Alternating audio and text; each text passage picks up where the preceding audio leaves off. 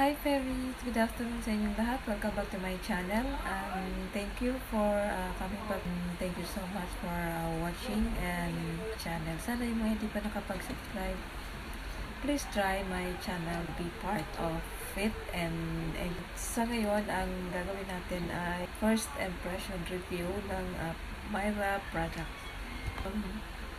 Moisturizer, the face powder, and then the BB cream.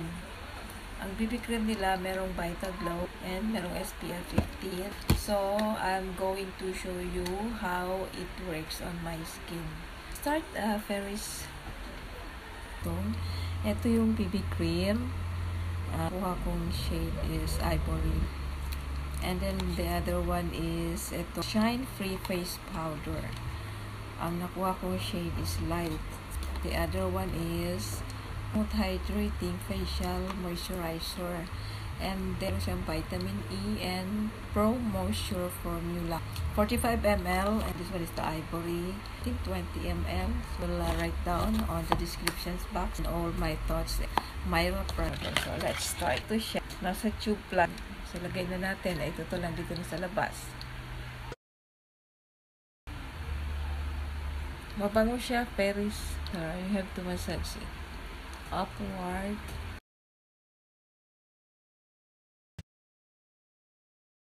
Smooth siya kapag hinawakan mo siya. Let's try this BB cream. Ito sa kanila. Ivory with minerals. Meron siyang SPF 15. Itong BB cream. So, let's try. Start. Meron ko pala siya ng Scotch tape. Tzone. Ganito lang siya nung nakuha. Then, ganun lang siya. Iti-twist mo lang siya to open. So, ito yung product. Yung ano niya, hindi siya malamig siya sa skin. So, I will use brush. So, try natin sa unclosed brush. Ang bango niya, amoy lotion. Konting shimmer. May shimmery. Try ko na yung finger. Parang mas maganda yung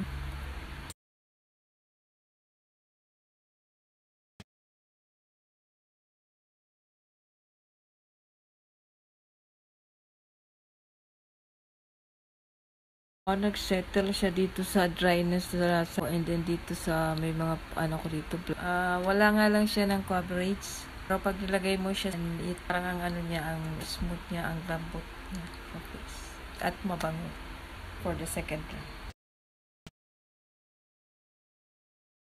You will feel a softness from your skin after applying yung nailagay ko na yung BB cream. So sunod natin is the face powder. Ang nakalagay dito is Shine Free Face Powder. Meron din siyang SPF 15. Ito yung 2020 pa.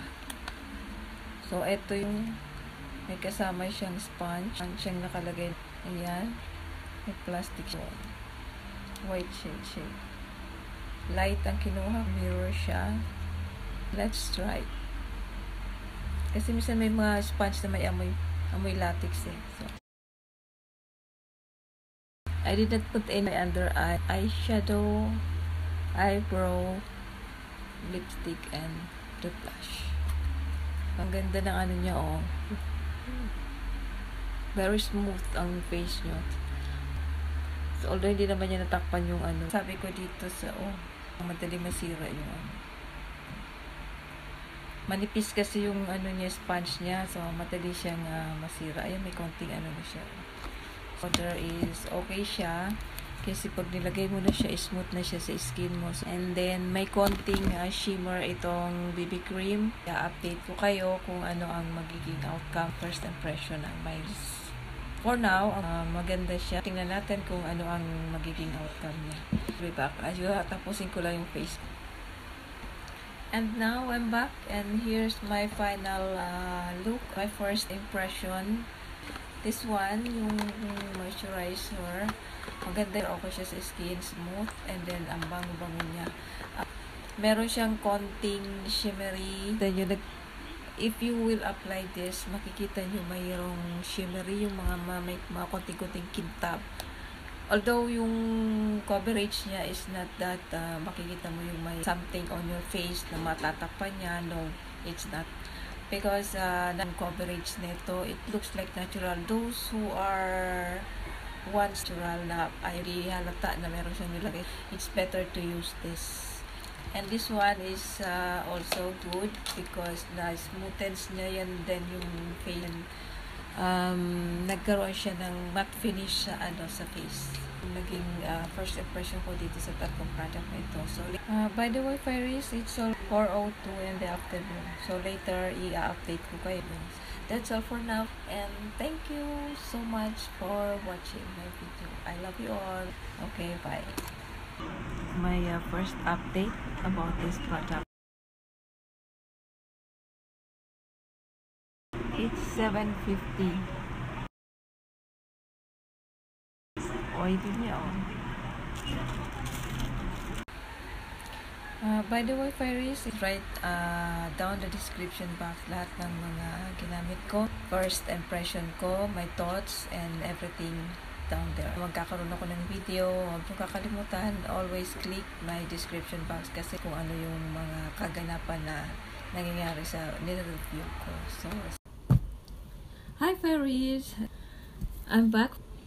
My final thoughts about the product is it makes my face mattify and nag-oily siya pero minimal. Hindi naman napuno yung blotting paper. Hindi na pinakita ko sa inyo. Past 7 o'clock and then now it's already 9 past 9 and then yung konting shiny lang naman ang niya. Kita ko dito lang. So maganda yung moisturizer. Maganda yung BB cream.